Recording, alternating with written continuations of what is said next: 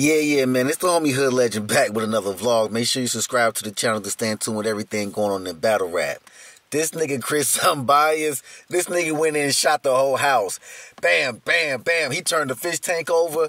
This nigga flipped the mattresses. He took the dresser drawers out. This nigga did everything, bruh. Like, yo, Chris Unbias wild out, bruh. This nigga got a whole meat riding, blog, bruh, talking about everybody who said something about him. This nigga is doing a victory lap in battle rap.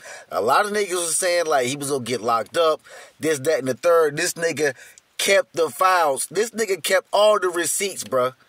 All the receipts. This nigga kept every last one of them, and he doubled back, spent the block, and he shot every last one of them niggas. You know what I'm saying? Yo, it's crazy. The list got everybody up there, from D.I. the Henny Man to NHB Mills to Bill Collector to Battle Truth. This nigga got everybody on the list, bro. This nigga didn't hold no punches. Chris Unbias wild out, bro. That's why I say, look, this nigga trying to start another blogging wars. You know what I'm saying? This nigga trying to start blogging wars again, bro. He does not care. This nigga went wild on niggas, bro. He had receipt after receipt after receipt after receipt. This nigga has had battle rap on fire the last 2 or 3 weeks, bro. First he had a stock drop list that everybody talking about. Now he got the meat rotting list. Yo, come on, Chris. Come on, Chris. Stop your shit, bro. Stop your shit. This nigga's wildin', bro. Y'all need to leave that man alone. You know what I'm saying?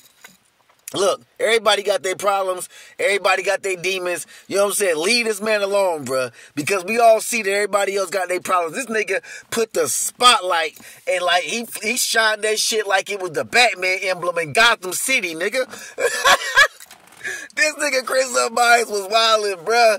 This is one of the wildest blogs of the year. This nigga started out on fire. The last 2 weeks, I know battle rap has been slow, but not for Chris Unbias channel. I know, look, bruh, I ain't got nothing bad to say about Chris. I ain't been in no space. I ain't said nothing, Chris. I ain't said it, bruh. Don't come over here. I ain't said a thing, man. Nothing. You know what I'm saying? This nigga wildin'. This nigga wildin', bro. Hey, look. This is a crazy blog, bro. And I say that because, yo, this nigga really, kept the files on everybody that was, talking about him. He did not hold no punches back. This nigga had, bruh, when I say this nigga went in, he really went in, bruh. He did not care. He didn't, look. That's why he wanted the top blog. I'm going to keep it real, bruh. This nigga wildin'. That nigga wild out, bro. He wild. Y'all gonna have to come back. It's gonna have to be a hell of a comeback. Yo, Chris, you wild, bro. You wild. This week in battle rap has just been crazy. Like I said, he had battle rap on fire these last couple of weeks. Stock drop list, now this right here. Then on top of that, you got Show Off doing some old crazy stuff. Bro, this is crazy.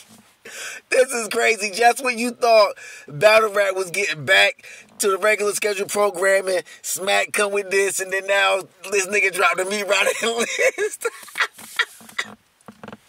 This nigga had percentages like it was a free throw line or something. Like it was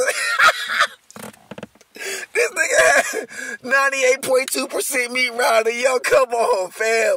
I was bugging the hell out. I'm trying to get ready to watch the pregame to the Super Bowl.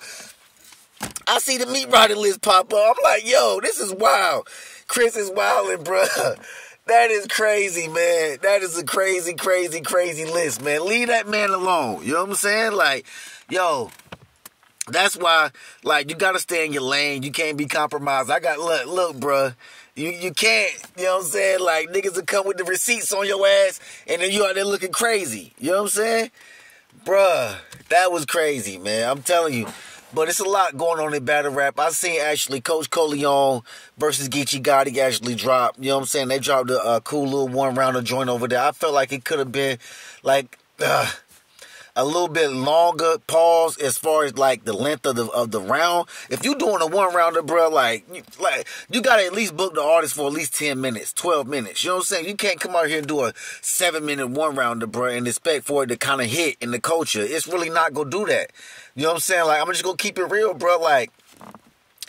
Coach Coleon went first. He did okay, but you going against Geechi too, Coach? this is the thing that you gotta also look at, bro. When you going against Geechi Gotti, this was the biggest battle possibly of your career. You supposed to go in there and wild out. And I'm not saying that you didn't go in there and wild out, but you did not have a great performance. I seen you had better performances than that, bro. I don't know if you was nervous. I don't know if it was like preparation of your bars at the last minute or whatever the case may be. But yo, bro, like I feel like that was like kind of like lackluster on your end. And then Geechi Gotti actually went second. You could tell Geechi is kind of freestyling, and then he had his writtens in and out, going in and out of the bags of freestyling and all this. He had a bar about the unique when you said, you know, shot him in the face. It came out of his neck, the back of his head. The way he died was unique. So that was kind of a bar that hit. You know what I'm saying? But it's just like I felt like that battle was not lengthy enough as, you know, to actually kind of hit in the culture. It kind of just fell flat. You know what I'm saying? Like, yo, they said a couple of bars, you know what I'm saying? A couple of memorable moments here and there, a couple of quotables here and there, you know what I'm saying? But nothing really too crazy in the one rounder, you know what I'm saying? But that's really about the only thing that happened. And I seen iBattle, they had a battle event that they was actually streaming on YouTube last night, you know what I'm saying? Like, so that kind of was fire, you know what I'm saying? I seen the Solar Flare versus Pyrex up there. That was a pretty fire battle.